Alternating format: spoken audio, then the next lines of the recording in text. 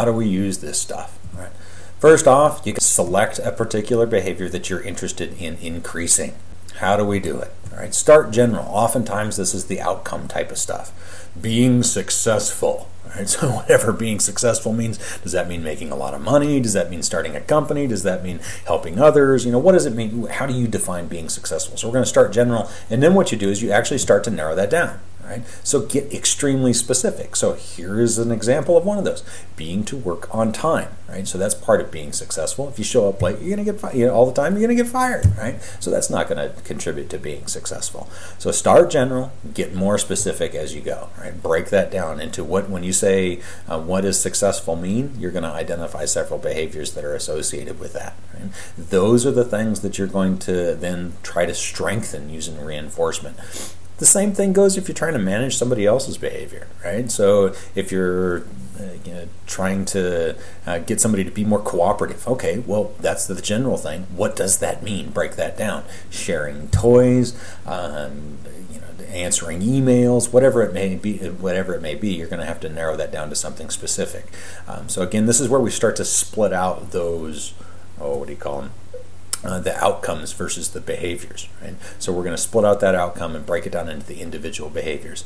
There's a certain art to doing this, because you might, the first time you do this, you might get overly molecular, okay? And that's okay. You can always strengthen those very finite, those very small responses, if you will, and you'll get the overall outcome, and that's fine. That's fine. There's nothing wrong with that. It just becomes a little bit more challenging as you go along, right? Well, how do we choose reinforcers? Well, guess what? Different strokes for different folks. Right? There's no more to it than that.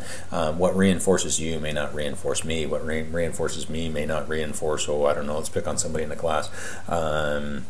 And Ms. Mack sitting there back in the back side of the, towards the center of the room. So what is a reinforcer for her may not be reinforcing for Erica. Who knows? The thing is that our learning history has provided us with reinforcers that are available, and we're going to talk about those reinforcers and how they develop it. But the thing you need to remember is that you really don't know if something's a reinforcer until you try it out. And there's different categories of reinforcers right here, but again, something's going to be different for everyone, right? But the general categories still exist. Okay, you can have a consumable reinforcer, right? Which is something that you would eat. For me, curry is a great reinforcer, but some other stuff isn't. Brussels sprouts not so much. But Brussels sprouts may be reinforcing to somebody else, right? So you just have this general category of food reinforcers. We call those consumables, right? Activities. According to the picture here, surfing. That may be reinforcing for some people. Probably not so reinforcing for me. I've never really done it, so it's not gonna. I assume it's not going to be that reinforcing. It may be, because I haven't tried it, and I don't know. And so we always have to take that empirical approach of finding out, is this something that's going to be a reinforcing situation. But again, activities can be reinforcing. For me, spending a lot of time woodworking. I'm a big woodworker. I enjoy it. I do custom stuff all the time. That is something that's very reinforcing. And you can use those types of activities to strengthen other behaviors. I'll talk more about that later on in the quarter. I've got some really good examples for that. Right? Manipulative, right? Things that you can do with your fingers. Right?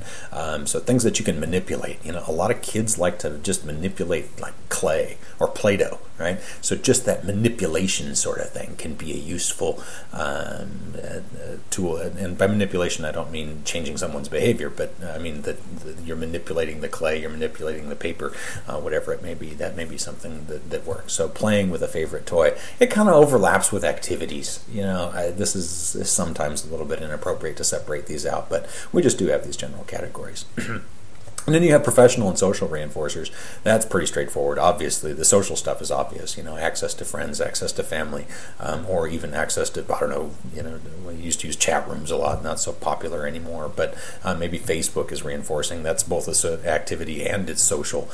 So who knows? Professional stuff, feedback from colleagues or whatever the case may be. So we've got a lot of different reinforcer classes or groups of reinforcers that are available. The trick is that you have to figure out which one of those you want to try and use. And as you're working with your own behavior, for this self-change project, you want to identify the things that you like. So the easy way for me to tell you to identify your reinforcers is come up with a list of the things that you like: food, activities, and then professional and social type of stuff. You can leave the manipulative out for your thing and for your behavior, unless it's something that's really obvious to you. But it can be a bit more of a challenge to think of the manipulative ones, at least for our own behaviors.